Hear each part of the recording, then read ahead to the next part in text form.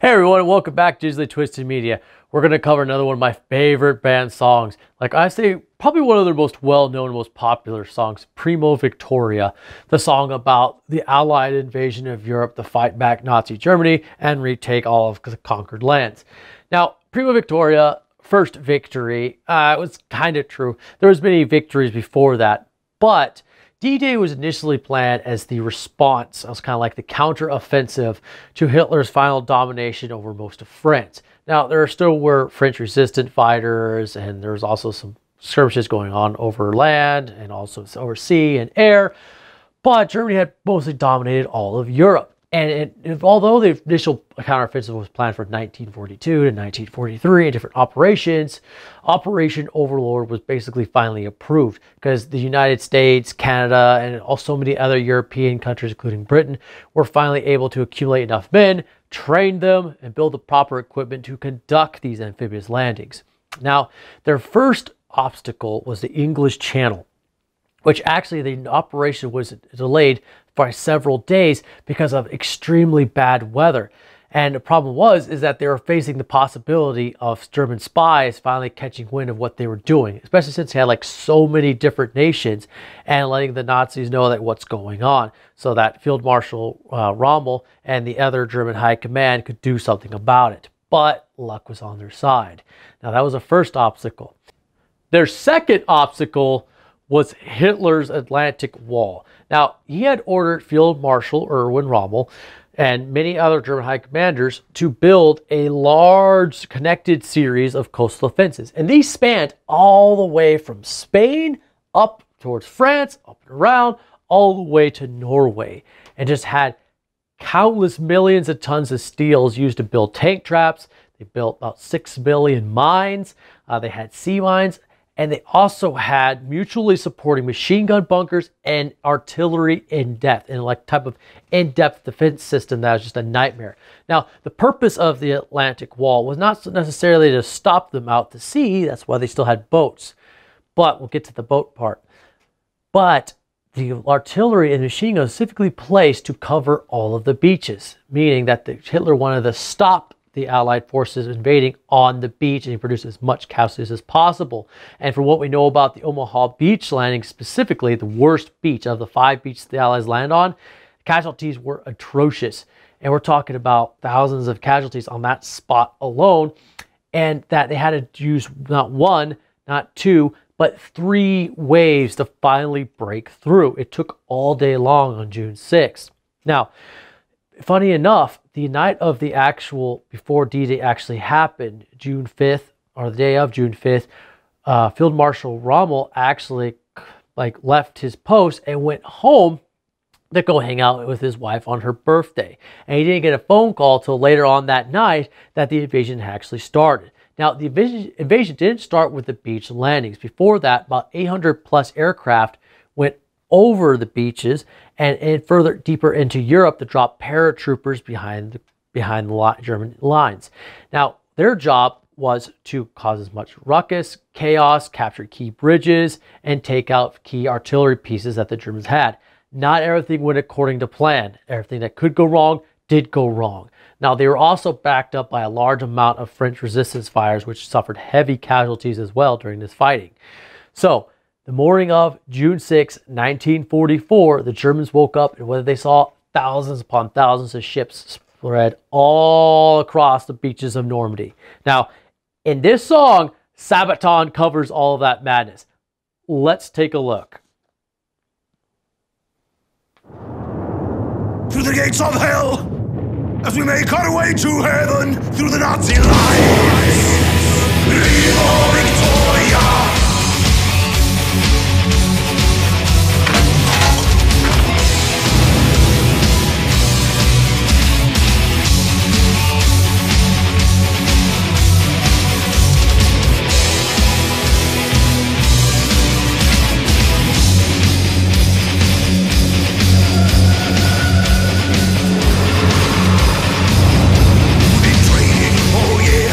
Ready to strike, the weight of the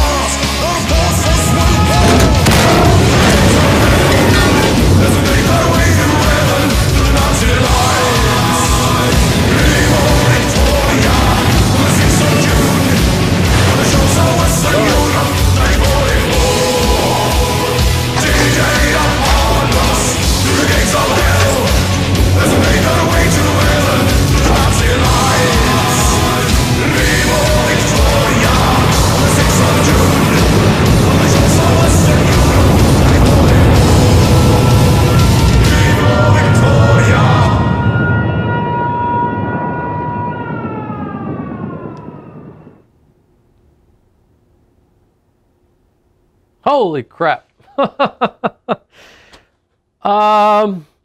really had nothing to do with the D-Day landing. It was, as some of you may have known that watched the Bismarck video I've done, and maybe others, Sabaton has a kind of like an agreement, some kind of business relationship with wargaming. And that tank you saw them driving, the one that's definitely not from World War II, that's a Centurion 1 tank. It was a specific design tank that was given to the Swedish Army later on. As you all know, Sabaton is a Swedish band. So what wargaming did was they took a Centurion 1, like, customized it to be a Sabaton tank. Like you saw Joachim Broden's, like his little body armor he has. Well, they had the body armor actually on the front of the tank. And when it first came out years, I think it was about a year ago, year and some change, I bought it because I was like, oh, I'm a huge Sabaton fan. And then I played the tank because in the game it's a medium tank, and I realized I sucked at the medium tank. Anyways, let's carry on with D-Day. This honestly had nothing to do with D-Day. I think the closest thing it had was Panzer IIIs, but they weren't using Panzer IIIs during 1944 to defend. I mean, that was like, I think they had like maybe some training units left behind, but that's about it. That's what the era of the Tiger came into play. But anyways, so Field Marshal Rommel, he was surprised by like how fast and the tenacity of attacking, because again, Normandy is pretty far away. It's a pretty long distance from Britain when you actually look across the English Channel. Now, they actually expected the Allies to show up towards Passé de Calais, which is a little bit further east and is a much shorter distance between Britain and, of course, France.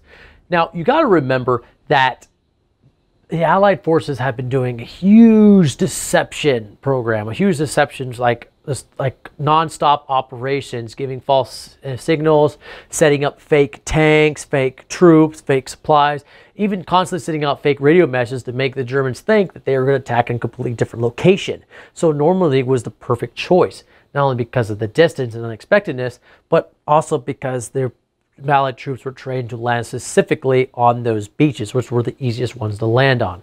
And unfortunately, as we saw, like on Omaha Beach, the casualties were outrageous. However, the German High Command was really fighting each other. Field Marshal Rommel had to fight against a lot of other German High Command, because what Hitler was supposedly doing was setting up kind of like a animosity between all of them and competition in order to keeping either of them from getting too powerful and possibly replacing him. Now, as may not be known by many people, Field Marshal Rommel actually helped plan the assassination of Hitler later on in July of 1944, which he was then forced to take his life. Now, remember, at this point, Nazi Germany is basically losing. Once the Allies had come across, they had broken through, they made 5 separate beachheads and landed on it and fortified those positions, started pushing deeper and deeper into France and into Europe. The German High Command basically knew they were screwed, they were done. Now, there were still a lot of diehards in there, but the war was basically over. And unfortunately for Field Marshal Rommel, he was discovered to be part of that plot, and Hitler sent two generals and a bunch of other SS troops, I believe, to go and force him to commit suicide. It was either that or have a public trial and have his family basically murdered and disgraced. So Field Marshal Rommel took the first option and took a cyanide pill to kill himself. A little bit of history about that, but get back into D-Day. It was a huge, massive operation. Very, very chaotic, very crazy. And so many deaths. You're talking about, ultimately, there was like, I want to say there was, I don't know exactly how many the casualties were, but I know that 3 million men were eventually involved in the operation. Well, including women as well in the French resistance.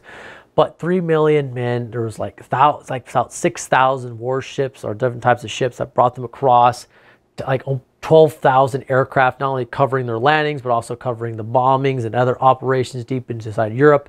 It was huge. It was the largest amphibious operation of all time. And you know what? We won. We beat Nazi Germany. Anyways, guys, I've really enjoyed doing these videos. It gives me a chance to talk about history a lot, something I don't get to do very often. Always like, subscribe if you like what we're doing, or comment down below. Let us know something that you know, and we'll see you next time.